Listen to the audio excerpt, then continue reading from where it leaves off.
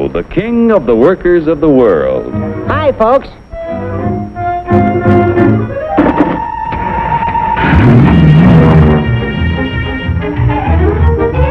Joe's the king because he can buy more with his wages than any other worker on the globe.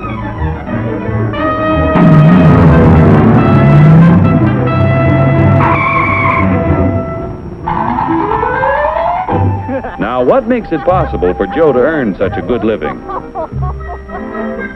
He's no smarter than workers in other countries. Are you kidding? He's no stronger than workers in other lands. Oh, yeah? Well, just watch me.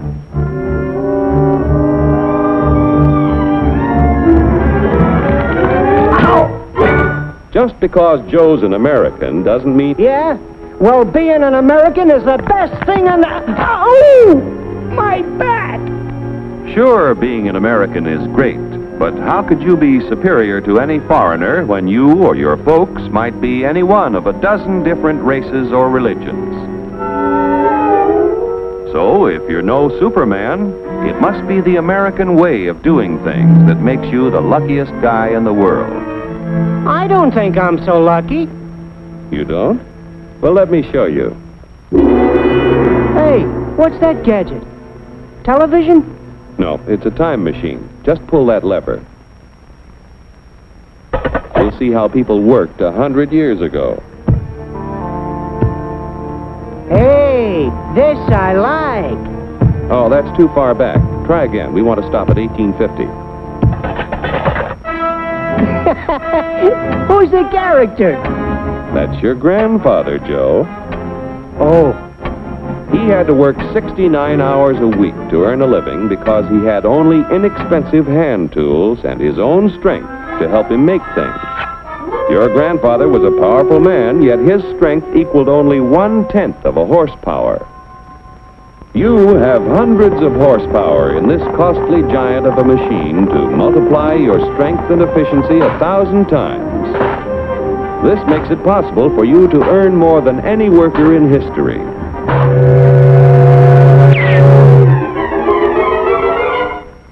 And still have leisure time each day to enjoy life. So I'm lucky. But what about the rich guy who does nothing while I do the work? True, there are rich people who contribute nothing. And there are poor people who contribute the same. But most of the invested capital that buys the tools you use comes from your fellow Americans. 40 million of us have money in the banks.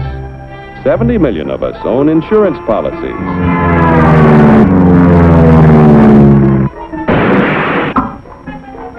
Over 15 million of us invest savings in corporation stocks and bonds, which help to finance industry. Each year, the people of America invest billions of dollars to create new plants and equipment. This invested capital buys the tools which make a man's labor worth more because he produces more.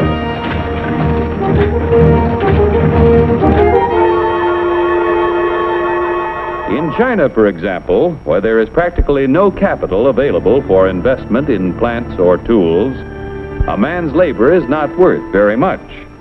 A coolie takes 10 days to move 10 gallons of kerosene 100 miles at a freight cost of 10 cents a gallon. An American railroad worker takes only 2 hours to move 100,000 gallons of kerosene 100 miles at a freight cost of 1 cent a gallon. The coolie makes 10 cents a day. An average American railroad worker makes $10 a day, or 100 times more than the coolie. The average railroad worker has the benefit of a $20,000 investment in equipment. The Chinese coolie's equipment is worth only 10 cents. With constant improvement in expensive tools and the skill to use them, the value of any man's labor can be multiplied many times. Naturally, the people in this country who invest their savings with industry expect dividends. No dividends, no investments. Without new capital each year to finance new plants, tools, and equipment, labor and management would soon find themselves in pretty bad shape. Yeah, without capital to buy new tools, I might not do so good. But look what a new invention did to my grandpa. For 25 years, he knocks his brains out in the wagon works. Then along comes the gas button. Need I tell you what happened to Grandpop?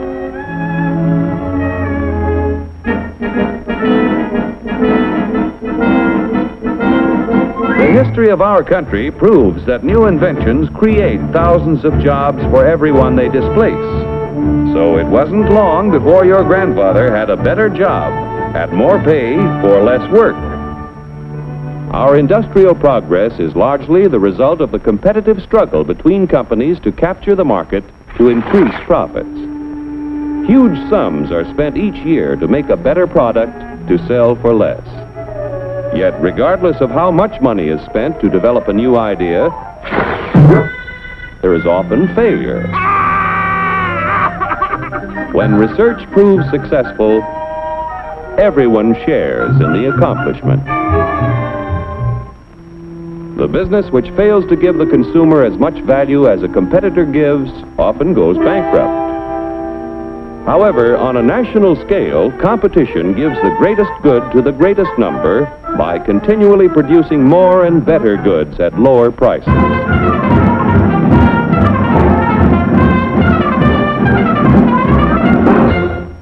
The American way of doing things makes it possible for more people to own their own homes. We're only 7% of the world's population, but we have 50% of the radios.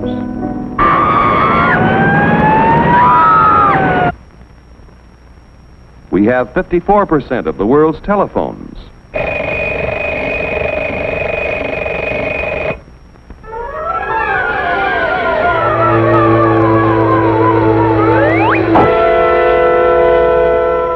Americans own practically all the refrigerators in existence to give them plenty of ice quickly and easily.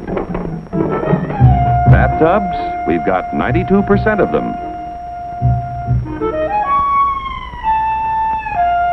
Most of us have the leisure time to enjoy the peace and quiet of the beautiful countryside as we drive about in 72% of the world's automobiles. I told you to turn at the last corner. You don't eat it. You eat it. I know. I want a candy bar. Under the protection of our freedoms, American labor, management, and capital, the greatest production team in the history of mankind, have made the United States the industrial master of the world. Capital must continue to provide industry with the funds to create new tools and plants. Labor and management must continue to increase the production of better goods at lower prices so that more people will be able to buy the things that make life easier and happier for all of us. Then Joe will continue to be the king of the workers of the world. You said it, brother.